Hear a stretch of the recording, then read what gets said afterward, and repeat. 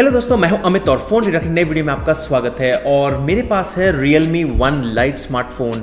हाँ दोस्तों, अगर आप कंफ्यूज हो रहे हो तो टेक्निकली ये है RealMe 2 स्मार्टफोन, लेकिन अब इसको यूज़ करके हो गए हैं 2 हफ्ते, तो मुझे लगा मैं अपना ओपिनियन, अपना एक्सपीरियंस आप लोगों के साथ शेयर करूँ। यहाँ पर अगर हम बात करें इस फ़ोन के बारे में तो ये है RealMe 2 स्मार्टफोन जो लॉन्च किया है इंडिया के अंदर 9000 के प्राइस पॉइंट के ऊपर। और यहाँ पर आपको मिल जाता है स्नैपड्रैगन 450 प्रोसेसर और कुछ इंटरेस्टिंग चीज़ें। अगर हम बात करें मेरे एक्सपीरियंस की तो यहाँ पर सबसे पहले तो मैं बात करूंगा इसके नाम को लेकर, क्योंकि काफ़ी सारा विवाद हुआ है, काफ़ी सारा कन्फ्यूजन हुआ है और लोगों का बोलना है कि यार ये RealMe 2 नहीं है, ये वो फ़ोन नहीं है जो हम लोग एक्सपेक्ट कर रहे थे। ये प्रॉब्लम इसीलिए हुआ क्योंकि RealMe 1 जो था वो मार्केट में बहुत ही एक धमाकेदार एंट्री के साथ आया था। और ऑब्वियस है कि जब भी एक नया फ़ोन आता है लोगों को एक्सपेक्टेशन रहता है, एटलीस्ट हम लोगों को एक्सपेक्टेशन रहता है कि एक नेक्स्ट वर्जन उसे सुपीरियर रहेगा। लेकिन यहाँ पर ये थोड़ा सा डाउनग्रेड लग रहा है क्योंकि प्रोसेसर पॉइंट ऑफ व्यू से। यहाँ पर ऐसा नहीं है कि इसका प्रोसेसर बुरा है, लेकिन अगर आप Helio P60 के कंपेयर में जाएंगे, Helio P60 आपका मिलता है Oppo F9 में, Oppo F9 Pro या फिर Oppo F7 या फिर कुछ सुपीरियर फोन्स में जिसकी प्राइसिंग है 20,000 के ऊपर। लेकिन RealMe 1 ने उस फोन को लॉन्च किया था सिर्फ 9000 के प्राइस पॉइंट पे। अब अगर वो लोग नया फोन लॉन्च करते हैं 9000 पे तो ऑब्वियसली आप एक्सपेक्ट करोगे कुछ नया प्रोसेसर रहेगा, लेकिन यहाँ पर वो लेके आए थे 450 के बारे में मैं आगे बात करूंगी। लेकिन नाम की अगर हम बात की जाए तो let us technically call it, at least we should call it as RealMe 1 Lite। अब यहाँ पर 2 अपडेट्स है दोस्तों। यहाँ पर मैं आपके लिए कुछ इंटरेस्टिंग सरप्राइज लेके आया हूँ इस वीडियो के अंदर। हालांकि पिछले वीडियो में हमने आपको ऑलरेडी अनाउंस किया था कि हम कर रहे हैं 4 स्मार्टफोन्स का गिव अवे। इस वीडियो के अंदर हम कर रहे हैं एडिशनल गिव अवे, उसके बारे में हम बाद में बात करते हैं। सबसे पहले हम बात करते हैं बैटरी की। इस फोन के अंदर आपको मिल जाता है 4230 mAh की बैटरी, जो ना ही एक दिन, ऑलमोस्ट 2 दिन तक आराम से चलती है। इनफैक्ट हम लोगों को काफी समय लग गया इसको ड्रेन करने में। आजकल के फोन्स मतलब बैटरी काफी बढ़िया ही दे देते हैं। अब हम बात करते हैं एक एरिया की जहां पर मैं ज्यादा संतुष्ट नहीं हूं। ऐसा नहीं है कि उस फोन के अंदर कोई ओएस का प्रॉब्लम है। यहां पर आपको मिल जाता है Android 8 जो रन हो रहा है उसके ऊपर, कलर ओएस के ऊपर जो है ओप्पो का खुद का एक यूआई। लेकिन अगर आपको ध्यान है RealMe 1 के बाद ओप्पो ने क्लियरली बोला था कि ओप्पो और RealMe एक सेपरेट एंटिटी हो चुके हैं। तो मैं क्लियरली वेट कर रहा हूं कि ये लोग ये अनाउंसमेंट कर दे कि हम इसके अंदर कलर ओएस भी निकाल देंगे, क्योंकि मुझे कोई ज्यादा प्रॉब्लम नहीं है कलर ओएस से। लेकिन जब भी एक नया यूआई आता है तो आपको वो सारे चीजों को कस्टमाइजेशन करने में, समझने में टाइम लगेगा और उन सब चीजों के पीछे आपको काफी टाइम स्पेंड करना पड़ेगा और ऑप्शंस को याद करना पड़ेगा। जैसे कि अगर आपको स्वाइप डाउन करेंगे तो अलग टाइप का ऑप्शन मिलेगा। इनफैक्ट अगर इस फोन के अंदर ओप्पो प्रॉब्ली RealMe 3 के अंदर, 4 के अंदर, 5 के अंदर कभी ना कभी अगर स्टॉक एंड्रॉइड देंगे तो आप लोगों का क्या नजरिया रहेगा, आप लोगों का क्या फीडबैक रहेगा, आप कमेंट सेक्शन में बताना मत भूलना।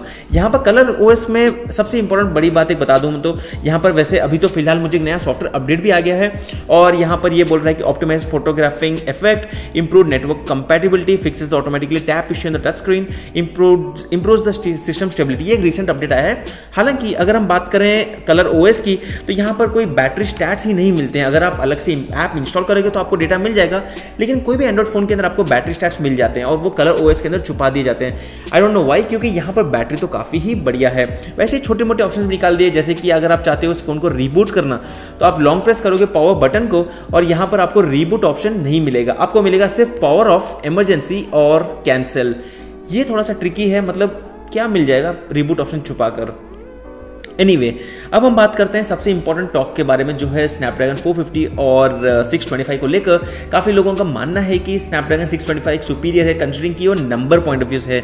लेकिन अगर आप देखेंगे दोस्तों, यहाँ पर स्नैपड्रैगन 625 आपका निकला था 2016 में, यह है 2018, ऑलमोस्ट 2.5 साल या फिर ऑलमोस्ट 3 साल अभी कुछ 2-3 महीने के अंदर हो जाएंगे। और वहीं पर अगर हम बात करें स्नैपड्रैगन 450 की तो वो लॉन्च हुआ था पिछले साल मिड ईयर, करीब जून या जुलाई में लॉन्च हुआ था। सो ऑलमोस्ट 1.5 साल के बाद 450 प्रोसेसर आया था जो 625 के बाद में आया है।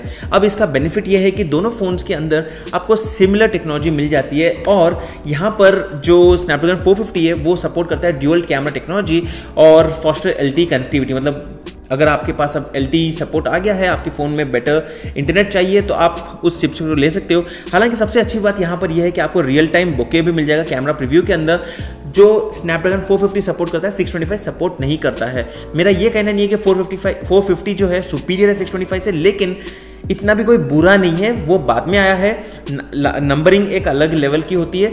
तो आप इससे कोई प्रॉब्लम नहीं हो सकता है। अगर आप फोन के अंदर गेम्स खेलोगे तो कोई प्रॉब्लम जनरली होना नहीं चाहिए। In fact day to day activity में तो कोई प्रॉब्लम आपको मिलेगा ही नहीं।